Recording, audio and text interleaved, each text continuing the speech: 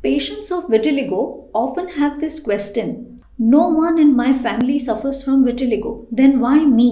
To answer this question, vitiligo does have a genetic basis. Though no one else in your family may show signs of vitiligo, it is still possible that it is passed on genetically. Genes are inherited in a random fashion from both parents. So only sometimes will the genes which make a person susceptible to vitiligo come together in the same person. Those who do not inherit a complete set of abnormal genes are unlikely to develop vitiligo.